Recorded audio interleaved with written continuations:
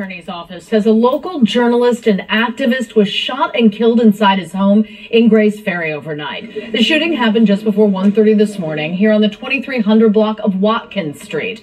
Investigators say 39-year-old Josh Kruger was shot a number of times through his chest and abdomen. He was pronounced dead at the hospital. No arrests have been made, and a motive remains unclear here. The DA's office says Kruger was a strong advocate for both the LGBTQ community and Philadelphians struggling with addiction.